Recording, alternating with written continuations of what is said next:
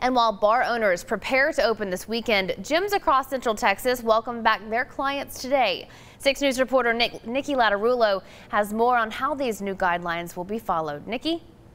Our reaction was relief, excitement, and then a lot of worry because we want to do it right. After 2 months of being completely shut down, today bar owners were told they can open back up starting this Friday, and many are easing their establishment into it. A sustainable open, not like a rush into it type of thing. So we're going to open until 10, and I think we could stay open till 2 if we felt like it, but we're not going to. The governor's strict guidelines include opening to 25% capacity, with patrons sitting at all times with no more than 6 to a group.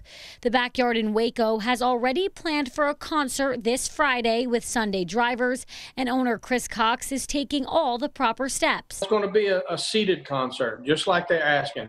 People are going to have their table. They're going to be required to stay at their table. We will send somebody to check on you there. Cox said all of his staff will be in masks and gloves, and while they will be open for normal business hours, he's asking of the customers to please cooperate. Well, they say stay in your lane. People stay in your lane, but we can continue to stay open and provide you with the entertainment that you're used to. And while bars will be able to open back up with the addition of some new health and safety guidelines, the same goes for the thousands of gyms across the state of Texas that were able to open back up today. And members of Fieldhouse here in Temple were ecstatic to get back to work. This is literally my lifestyle. Without it, I feel like I'm not even who I am without the gym. So to be back is an extreme relief. Gyms were able to open up to 25% capacity with the implementation of social distancing protocol.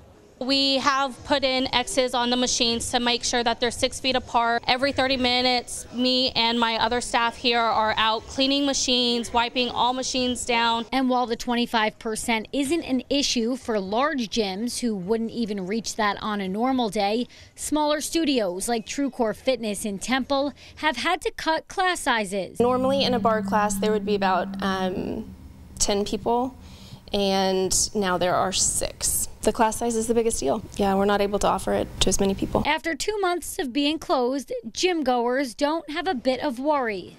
There should be no discomfort training in a facility where you are actually boosting your immune system and becoming healthier. Reporting in Temple, Nikki Lattarulo, 6 News.